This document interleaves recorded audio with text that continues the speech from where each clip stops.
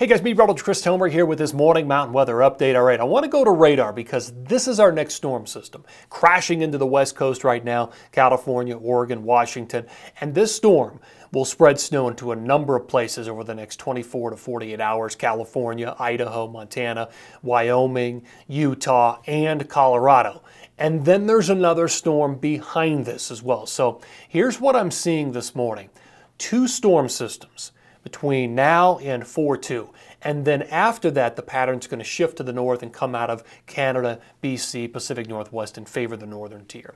So you can see the timeline here for what's ahead. Sierra, Tetons, Wasatch, Colorado, and the Northeast. For example, in the Wasatch, you've got heavy snow coming on 3/28, light on 29, and then heavy again on 3/30 and 3/31. And I'm thinking feet of snow in some parts of the Wasatch with this. So let me take you back, and I want to show you water vapor satellite imagery here.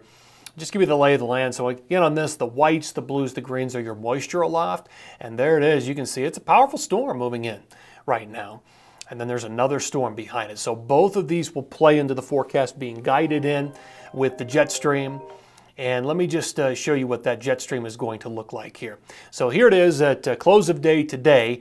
You can see potentially that next storm system there is starting to cycle into the Pacific Northwest and BC, and there it goes across the northern tier. Then the second storm behind it digs into California, and then that moves in to the Four Corners and marches through Colorado and New Mexico. And then you can see what happens behind this. The pattern sort of drops in from the north with that jet. So it'll all come in from Canada, Pacific Northwest, and northern tier after 4/2. Putting some precip on top of all of this, there's your forecast radar at 5:30. Again, there's your storm system across the west coast. Then it starts to spread snow into the interior. We could see some heavy snow on 3/28 across the Wasatch, seeing snow in the Tetons, Idaho, and some of it starts to make it down into Colorado as well. And there it is, nice band of snow across the central to northern mountains of Colorado and just south of the Wasatch, clipping that area.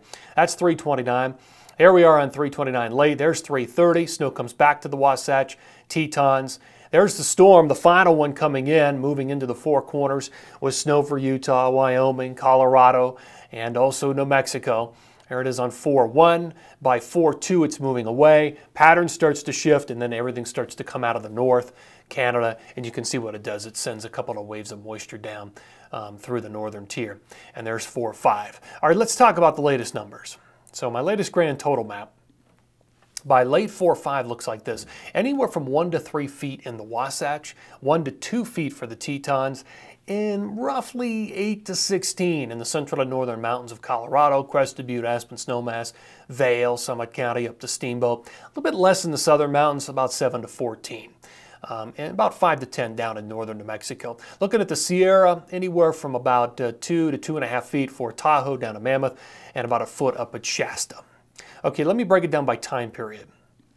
So today through tomorrow, and there are your numbers, anywhere from 8 to 12 in the Sierra, 4 to 10 in the Wasatch, and 5 to 8 for the Tetons. And most of what you see here falls tomorrow on 3/28 in the Wasatch, and tomorrow in the Tetons as the storm moves from the west coast in. Okay, next time period, 3/29 through 3/31. About a foot or more, potentially 2 feet there from Tahoe down to Mammoth, 1 to 2 feet for the Wasatch. That's going to be a big period. 4 to 8 up in the Tetons, and there are your numbers in Colorado. Start to see those tick up to potentially a foot in a couple of areas during that time frame alone. Okay, last time period, 4/1 to 4/5. Pattern shifts a little bit. You can see the leftover snow in Colorado, about 4 to 8 inches of additional snow, and maybe more in southern Colorado, northern New Mexico. And then that storm's out of there by 4/2, and you can see the snow then starts to affect parts of BC in the northern tier. Okay, let's go to the northeast. So there's a little bit of snow on 3/27, and then potentially 4/2 and 4/3. It looks like it could be rain or snow, and a lot of the amounts are going to depend on that. So you might say 1 to 4 inches, and then potentially higher amounts if we get more snow than rain on 4/2 and 4/3. So it really depends on the temperatures. Okay, let's go back to the grand total map. We'll end here with this morning update. And again, there are some bullseyes. Tetons, Wasatch, central and northern mountains of Colorado, and also the Sierra. All right, guys, thanks for tuning in here. Always appreciate it, and take care.